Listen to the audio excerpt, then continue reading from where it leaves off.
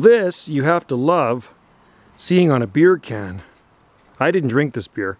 I just found the can. It's kind of cool. It's got coconut palm artwork on it. And I'm trying to figure out the name of this. Moody. The guests had it too. Moody Ales. So if you guys like palm trees and you want to see a beer can with palms on it, Moody Ales. I'm giving them a plug just because they got palm dry hopped lager.